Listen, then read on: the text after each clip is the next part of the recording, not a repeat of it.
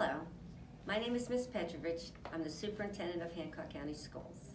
I have been asked to read the last chapter, a summary of chapter 9 from the book that you will be reading, Ramona Quimby, age 8.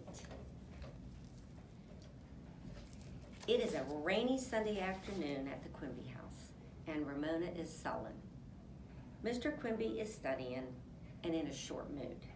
Mrs. Quimby asks Ramona several times to clean her room, but Ramona daydreams at the window until her mother gets angry. Mr. Quimby repeats her insistence that Ramona start cleaning her room right away. Sulking, Ramona goes to her room. As she passes Beezus's room, she overhears her arguing with her mother, who has told her that she cannot go to a friend's house. Mrs. Quimby is in a bad mood. She and Mr. Quimby snip at one another over the cold air that gets in when she lets out the cat.